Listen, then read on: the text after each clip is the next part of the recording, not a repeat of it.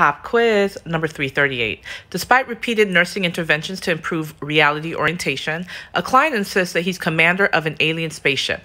What is the client experiencing? 1. Illusion, 2. Delusion, 3. Confabulation, or 4. Hallucination?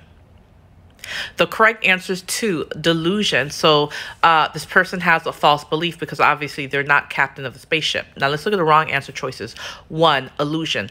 That is misinterpretation of some type of sensory stimuli. So they either seeing or hearing something, but they're misinterpreting what they're seeing or hearing.